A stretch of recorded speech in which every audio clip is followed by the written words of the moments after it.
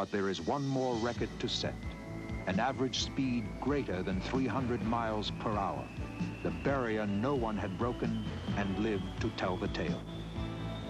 With full financial support from sportswear manufacturer Speedo, the engine has been completely rebuilt by the Australian Air Force. For the first time, the big Westinghouse jet is delivering full power. Now there is no need for an afterburner. Just a slight chop on the water. Spirit, full out, is sponson walking down the course at over 300 miles per hour, straight as an arrow and going like a rocket.